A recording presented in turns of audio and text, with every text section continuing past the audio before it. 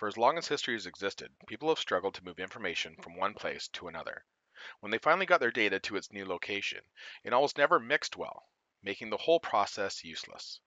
This resulted in two things that just don't go well together. What was the problem? Why won't the data mix?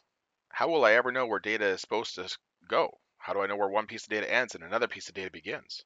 What the world needed was a universal way to move data and integrate it with other data in a nice, clean, easy to understand way. Aha! Some genius had the idea to create a file format that was very clear to define where one piece of data stopped and another begins. They decided to use the comma, and this was the very first comma separated values file that today we know and love as CSV files. So basically, a CSV file is a text file that keeps all the fields of data separated by a comma, like this. Each separated value is a separate data field. Each new line is a separate record. This makes it easy for the new system to read and understand what's going on. At least it would if the system the data was coming from only had three values, and the system the data was going to also had the same three values. But what happens when the two systems, the old and the new, are not identical? Maybe the old system is tracking a value the new system isn't tracking anymore. Or maybe the new system has new fields of data that didn't exist back in the old one. How does it know where to put the data correctly? To make things easy to ensure the right value goes in the right spot, we use the thing called a data map. Not as tricky as that one. Our data map is really simple, and the use of data maps is universal, so almost every program that imports a CSV file knows what a data map is and where to begin.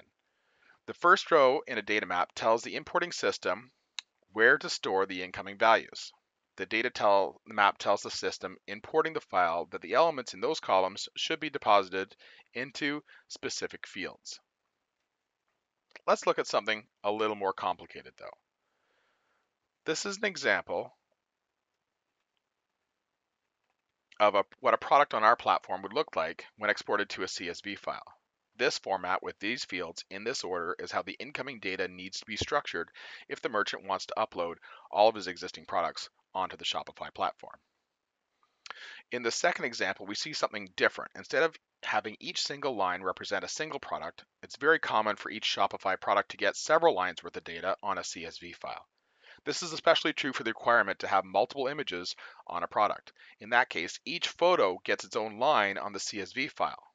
Once the data is aligned in the CSV file correctly, the power of the CSV can be used. As you know, editing the description portion of a product can take a lot of work, especially using the Shopify interface.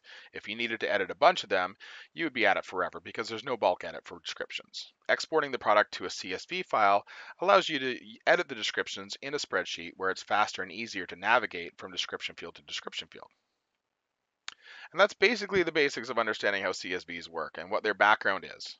Our advanced troubleshooting cards in our support system and our support docs and the guru cards is very, very well written. Typically, spreadsheets are not all that complicated. Our biggest platform issues with the CSV imports is that the overall record count seems to cause issues. The larger CSVs need to be broken up into smaller record sets. Generally, anything under 2,000 lines will import without issues. Thanks for watching.